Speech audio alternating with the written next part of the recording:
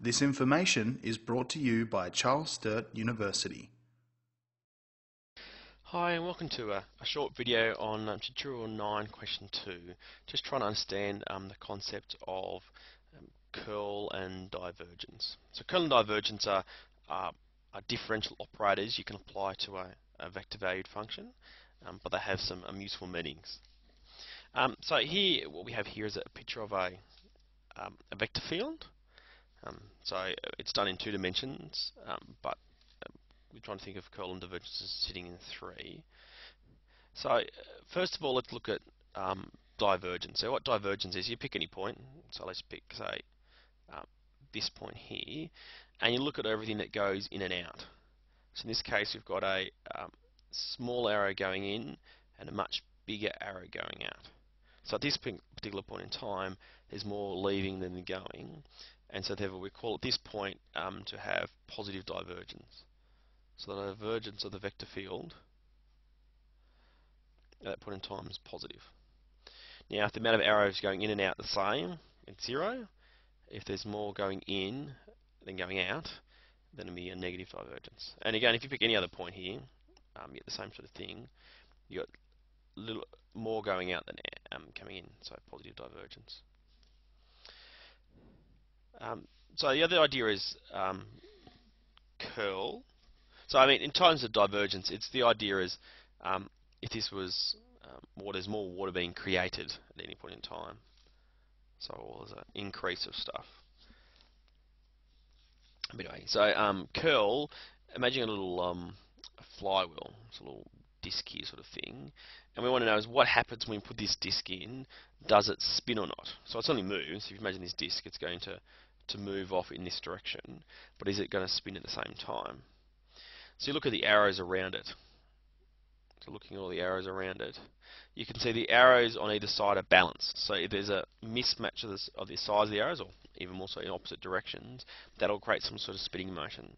So in this particular case, since the arrows on either side of my little flywheel are exactly balanced, then it's not going to spin at all. And so when you've got completely no spin, that the curl, which is the idea of how much it rotates, is going to be equal to 0. Now, just a few things here is that the divergence is a scalar, so just a single number, so positive, negative, or 0. The curl is actually a vector, and in general, it's the axis of rotation, of which the rotation's about. So for when you're seeing things in 2 dimensions, the axis of rotation is either going to be coming straight out of the page or going right in.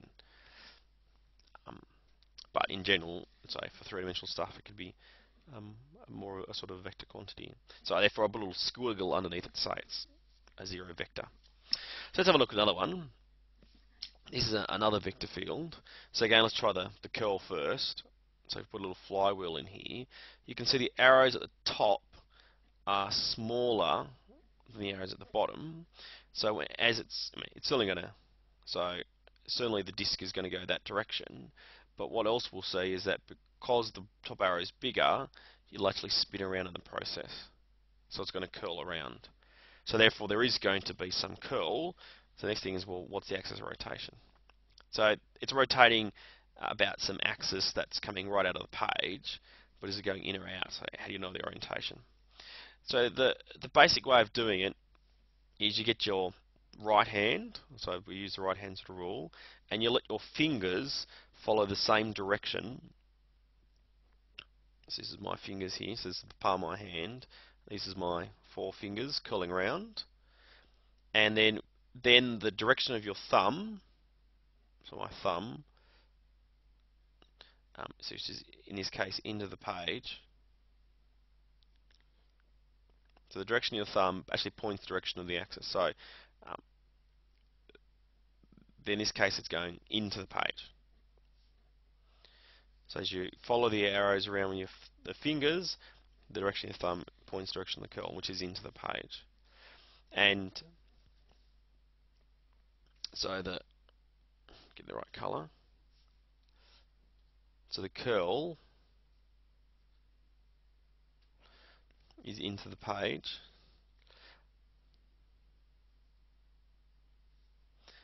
And so therefore basically that's going to be equal to the negative k direction. Um, you know, we should put some sort of mystery constant here. So it'd be negative going into the page. The magnitude is not quite clear at any point in time, just from my picture.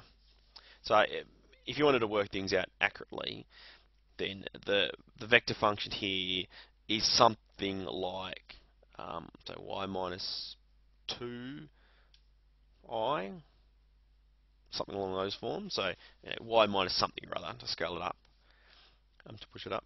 And if you took the curl of this particular vector, it is the one I gave you, you'd get exactly minus k. So if it was minus 2y minus 2, then you'd get minus 2k, etc. But we certainly get some curl, so you get some spinning motion. If you look at divergence, again, let's pick any point here.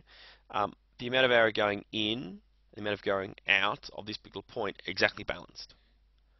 So there's no net gain or loss, so that a divergence of this particular vector field, and again, pick any point you want to at all, is going to be equal to the 0, equals 0. That's just to give you an idea. So curl is other in use. So curl has certainly got a sense of how so for a vector for a force, for a force, the curl of the force corresponds to how not conservative the vector is. So if the curl is 0, it is conservative, which means it's path independent, etc. So therefore, no work done on a closed loop. They all mean the same thing. So the curl is how not conservative it is. But I think a nice geometric understanding, which is always useful, is this idea of how much it spins. So although you're still going to use the calculations a lot, it's useful to understand that to see how it plays out in the bigger theorems like divergence theorem and Stokes theorem, of which we see both of these concepts crop up later. So I hope that helps.